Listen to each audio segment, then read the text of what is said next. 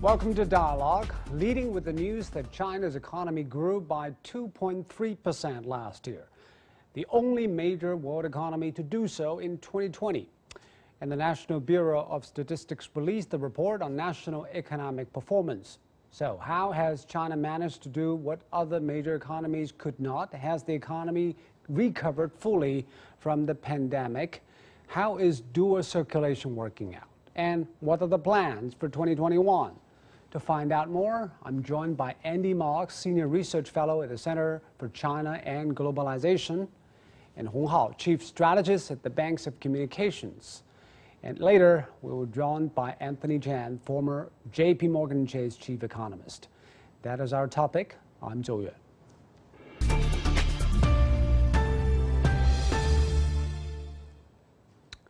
So let me start with you, Andy. The total GDP topped 100 trillion yuan in 2020. That's a landmark achievement for China. It expanded 2.3 year on year.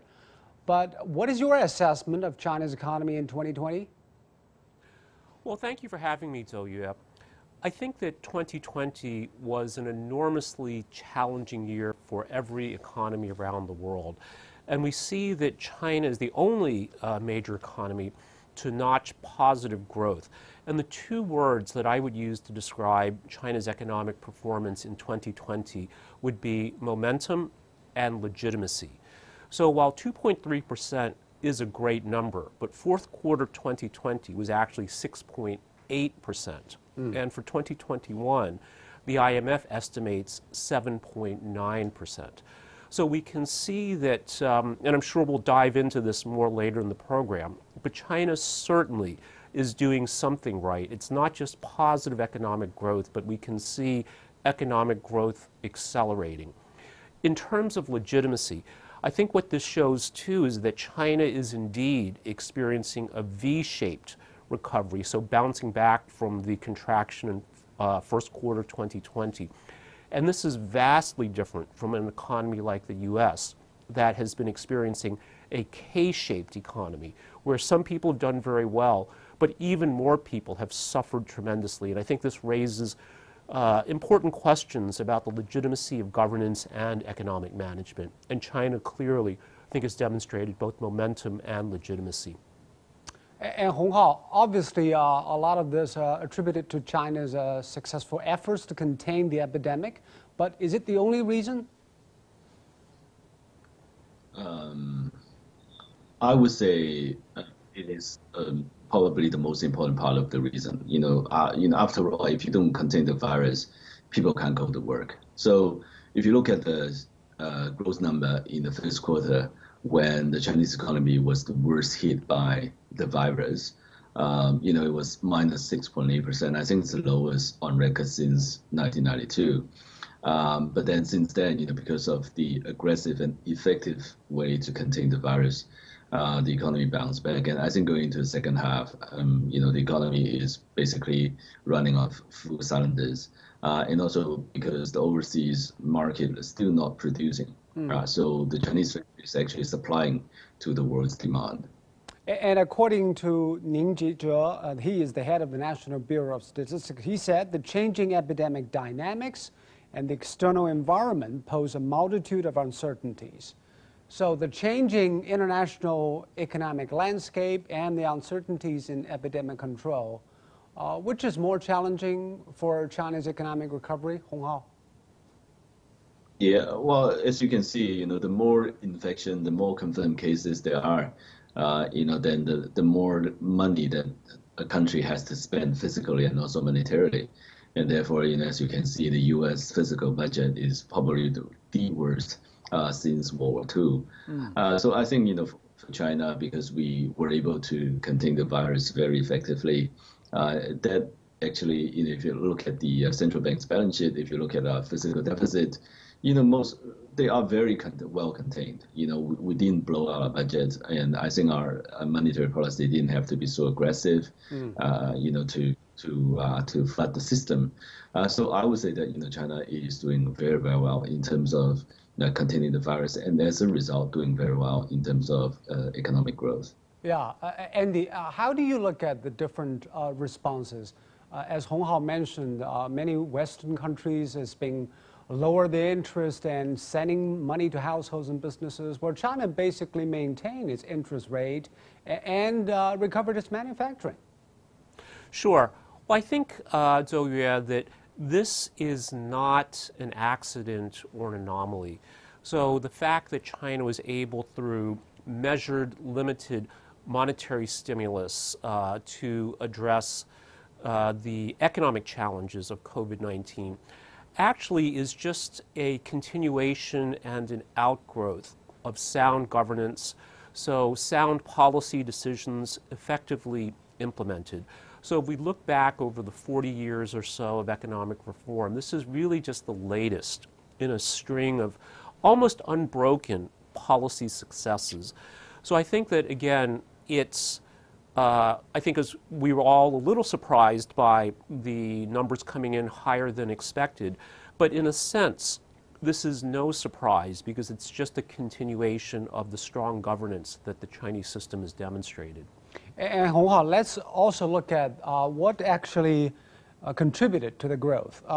National fixed asset investment increased by 2.9% over 2019. Private investment, roughly 1%. So do you think this kind of economic recovery is more spurred by public investment or private investment? And what is the likely scenario? Yeah, I think it's driven by public investment, because the public has, the public sector has the bigger balance sheet and more capability, more able to take on debt, at a time of crisis. I think, in the first half, especially in the first quarter, it was quite bad, to be honest. So I think the public sector has to sort of take up the load and spend the money.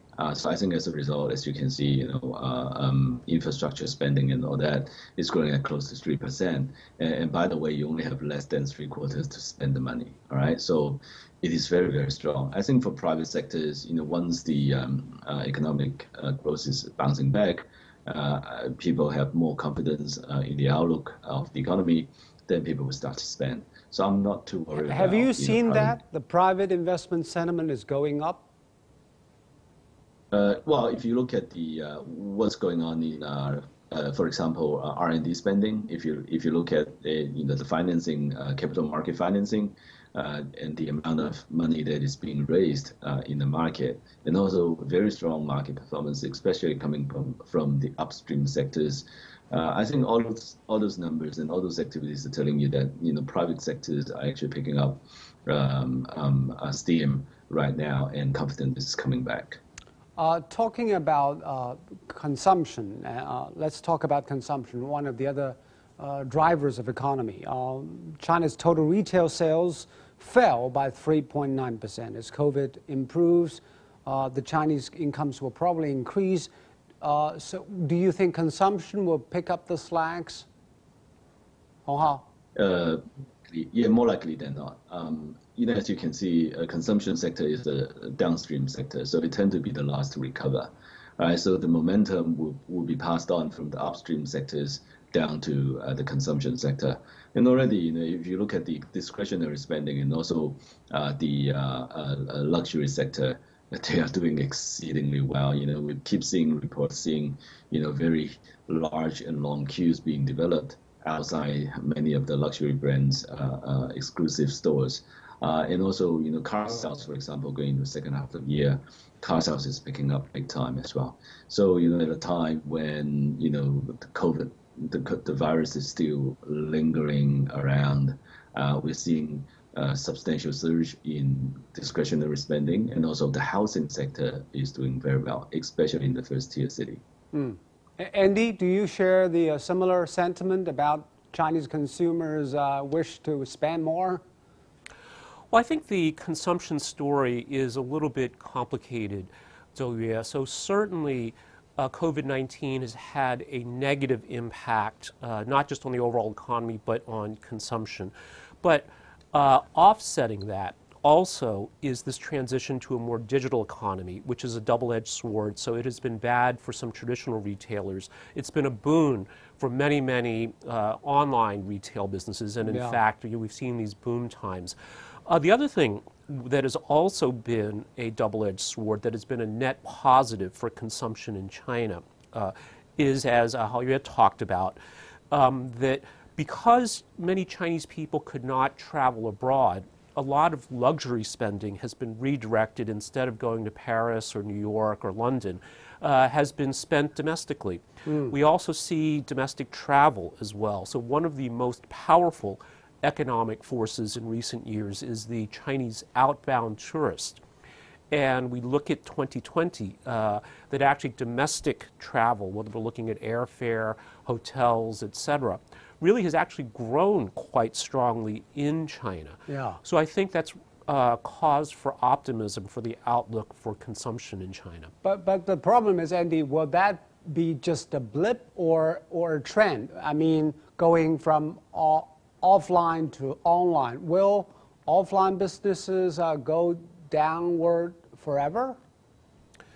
I think this trend is irreversible, and that's not a very surprising or especially illuminating thing to say.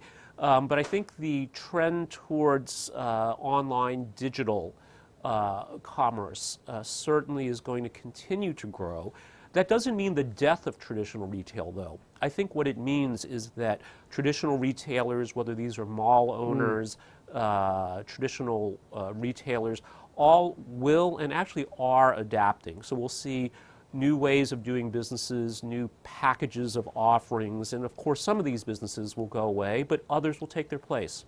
And that also has a lot to do with the central planner's decision to rely on what we call dual circulation policy, Hong Hao.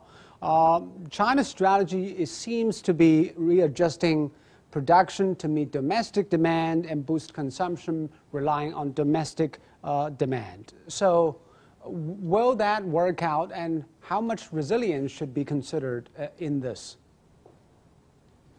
I would say that the domestic market is now big enough. You know, if you look at the size of the domestic market, it's one of the largest in the world.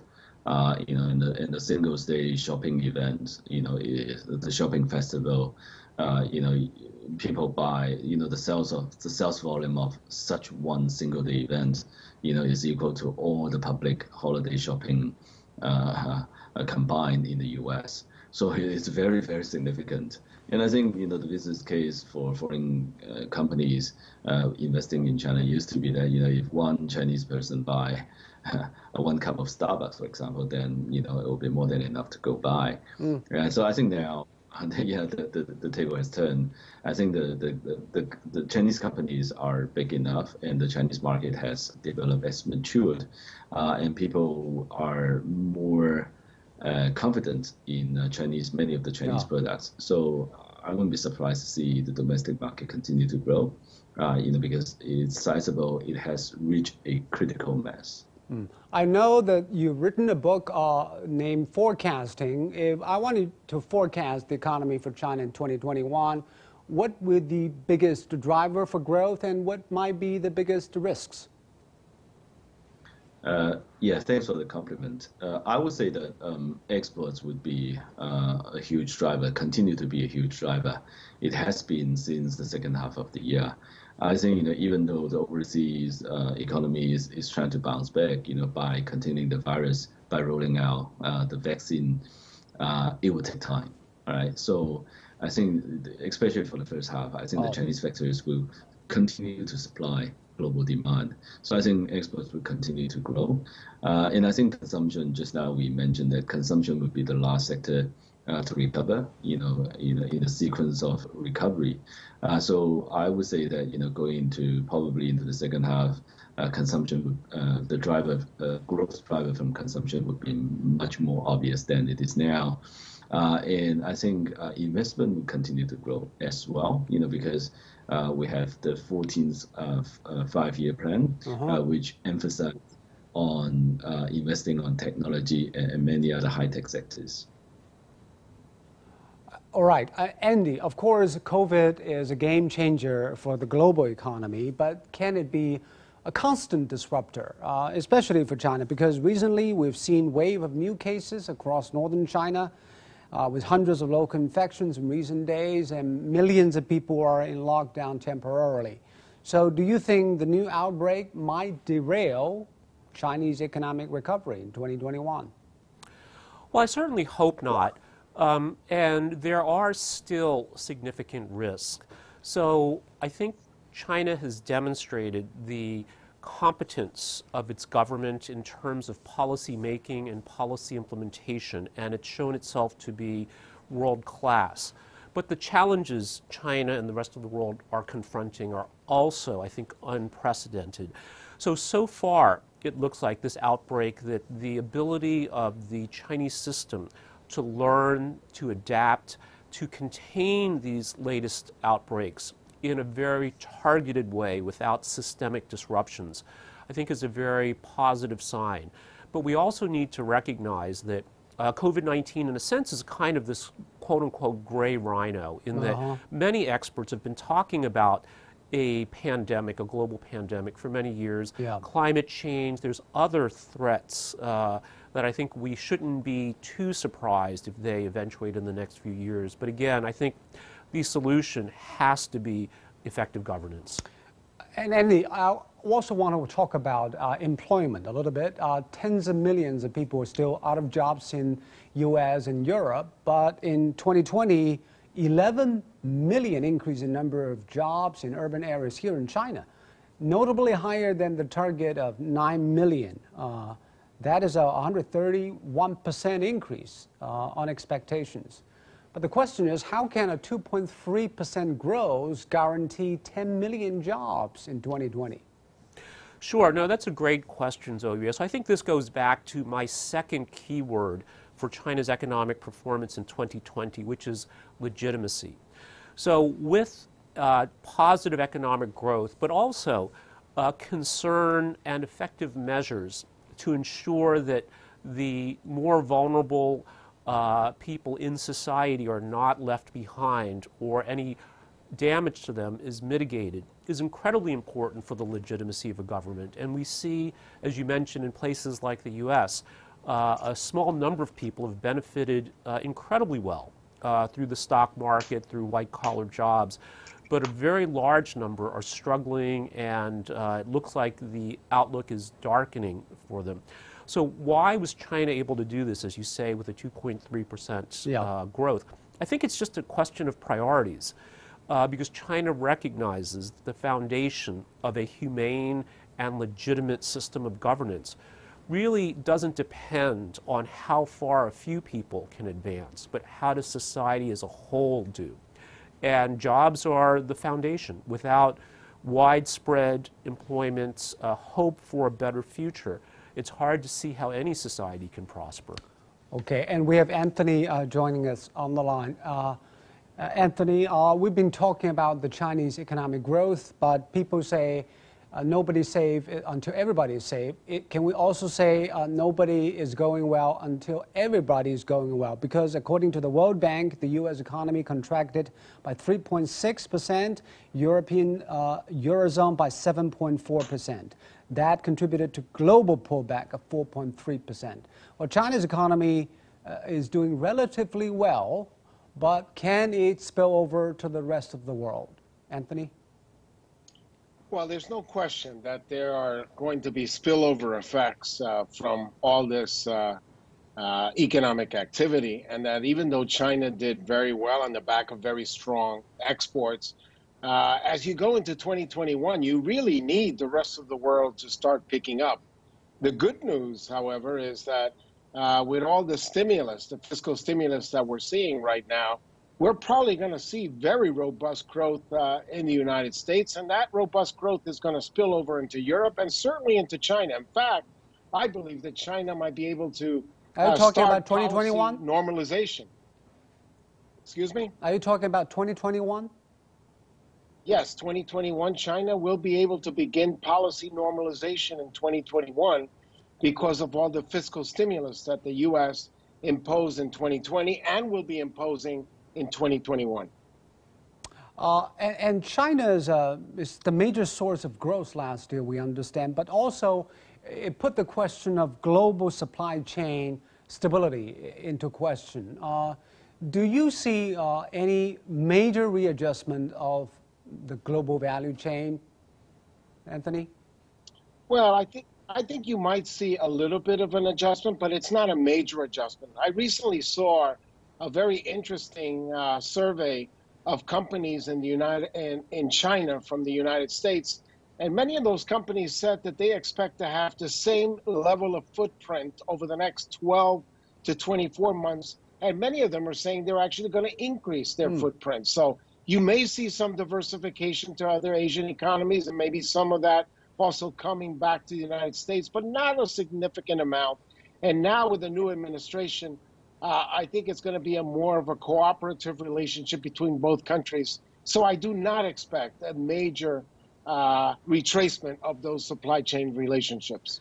What do you think, Andy? Because in 2019, 2020, early 2020, people talking about decoupling, fending for themselves, but 2020, the signing of the Regional Comprehensive Economic Partnership, RCEP, and also China signed agreement with Europeans on investment, and possibly will join the CPTPP in the future.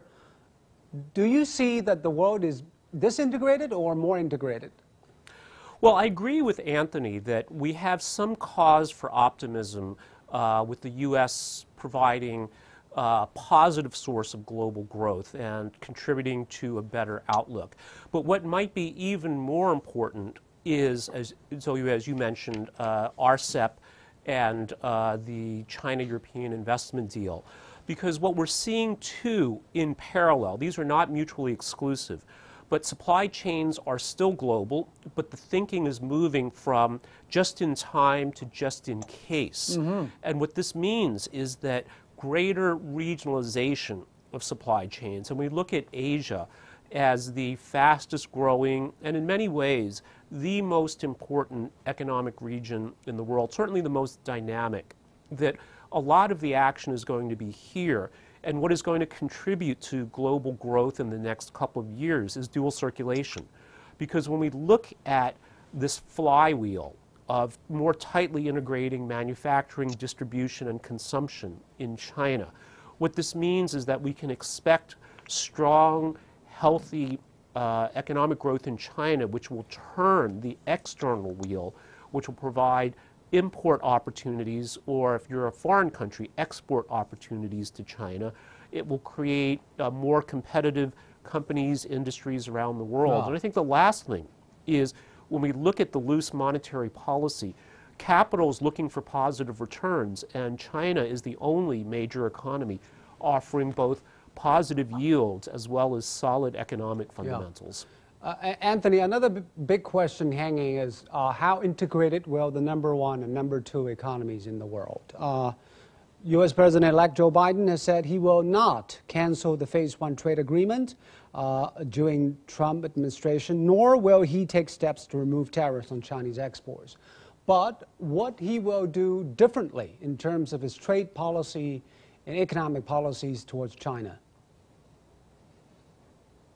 Well, I think that what you're going to see with the new Biden administration is going to be a sort of take two steps backwards and take a deep breath before you proceed, because there's no question that the number one priority for the Biden administration will be to eradicate the pandemic, very similar to the way that China was successful in doing it. I think now in 2021, that will be the major focus for the United States. And that means that the trading relationship between the U.S. and China will take a back seat.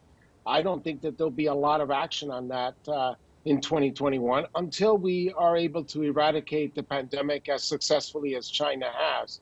And with regard to all the stimulus out there, that's really setting the stage for good global growth in 2021, as Andy has mentioned. When you look at the Federal Reserve, for example, they increased their balance sheet by $3.1 trillion since the World Health Organization declared that COVID-19 was a global pandemic. And of course, you saw similar increases by the European Central Bank, and to some extent, not as large, but a pretty sizable increase by the Bank of Japan. So all that is taking place. And I also think that it was a very positive step for China to join in that RCEP, because it does diversify some of that supply chain uncertainty between the U.S. and China. It doesn't eradicate it, because many of these other countries in the RCEP also have some tariff and non-tariff barriers, but it does go a long way towards ameliorating that supply chain risk. But according to the China-U.S. Business Council, they had an estimate that the trade war, the trade tariffs actually cost Americans more than 230,000 jobs. Can Biden administration walk and chewing gum at the same time by doing something about the tariffs with China? Well, I think they will do something, but that's more something that I would expect in the second half of the year. Right now, they really are going to be front and center focusing on the pandemic and not focusing on international trade issues as much. Not to say they're going to ignore it, but it's certainly not going to be front and center on the radar screen. Right now, there are other priorities for the United States, and making sure that somehow the income situation for the lower income individuals and things like that are somewhat protected during this pandemic, and also to get that vaccine into as many people's arms as possible. That's going to be the major focus rather than trade with China. Yeah, Andy, probably the Chinese decision makers will give Biden some time to think over. But what do you think the authorities here in China should do, or messages should be sending to the U.S. about China's thinking on U.S.-China relations, economic relations? Well, I think one of the hallmarks of Chinese policy in general, but certainly towards its relationship with the U.S., has been very measured, calibrated, and rational. So I don't expect that to change. My hope, though, is that Biden can be the Deng Xiaoping of the United States, meaning being very pragmatic and saying the U.S. faces some very, very severe challenges that I personally believe are largely ideological. And if the U.S. can get past some of these irrational ways of looking at the world, looking at its own domestic problems, and perhaps if Biden can be the catalyst for that, we can really be in a much better world. Certainly the U.S.-China relationship would be better. I mean, let's look at the ways that China, we just talked about, handled the pandemic remarkably successfully. There are lessons there. Look at infrastructure. The U.S. Long has recognized, or it's been recognized around the world, that it has decaying infrastructure that needs investment and expertise. And what's holding back some of this really is ideology and unwillingness to learn from people that think differently. Anthony, very briefly, Biden is planning to roll out a 1.9 trillion stimulus. What is the interest for China? Are Chinese investors looking at that too? I think they should, because what that's going to do is put a lot of money into people's pocketbooks, and that is going to continue to support Chinese exports. And I know that I agree with Andy that dual circulation is an important strategy for China, where they actually attend to their domestic economy and also their the export economy. But for now, China continues to make progress. Hopefully, in the second half of the year, consumer spending will pick up. The service sector in China will pick up. But with regard to all the stimulus, it's certainly going to continue to be a good support mechanism for Chinese exports during 2021 with all this stimulus. Right. Thank you very much, Anthony, and thank you, Andy. You've been watching Dialogue here on CGTN. I'm Zhou in Beijing. Thanks so much for watching. Goodbye.